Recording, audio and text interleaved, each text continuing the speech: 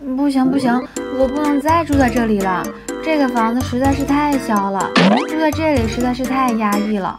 我必须得想办法去赚钱，因为我想换一个大一些的房子。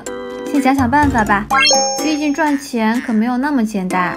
之前我帮村民挖菜，搞到了很多种子，身上还有15块绿宝石，但是想要买大房子需要100颗绿宝石，所以还差得远。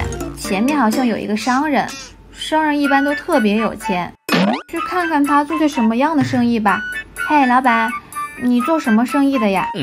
我需要很多的面包，有多少就要多少。要面包啊？我该去哪里找面包呢？算了，还是先去村长那里看看房价。要是房子降价的话就好了。村长，我先来看看房价。哦，你自己看吧。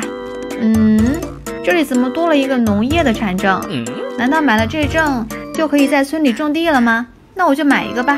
现在只剩下10颗绿宝石了，去找铁匠那里买点东西，买把铁斧吧。钱没赚到，倒还损失了一些。没办法，做生意是必须得付出本钱的，多挖点木头吧。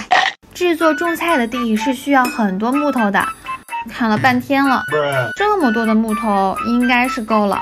找一个空旷一些的地方吧，就在我现在的房子旁边吧。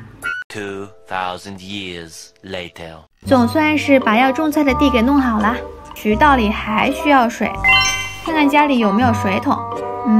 原来我家里还有黄金啊，拿上。这个东西肯定可以兑换绿宝石的，在村里找找哪里可以兑换。在这里还真的可以兑换啊！先把黄金换成黄金小块，18块小黄金，看看可以兑换多少绿宝石。本身是7块绿宝石的，变成了19块，赚到了。顺便去一趟铁匠房吧，还好铁匠房里有水桶可以买。在村民的菜地里弄点水，我相信我的邻居们是不会生气的。好啦，这下水也已经弄好了，把土地给翻一翻，最后把小麦的种子给种好就行了。而且长得还挺快的，这土地还真是肥沃。在房顶放上一些休息的桌椅，坐在这里就可以看到我的菜地啦。我可不想让别人把我的劳动成果给偷走了。长得差不多啦，下去看看吧。小麦都已经黄了，全部收起来吧。Nice， 这么多的小麦，肯定可以制作不少面包的。但是我还没有问那个商人是以什么样的价格收取我的面包，希望他不要坑我吧。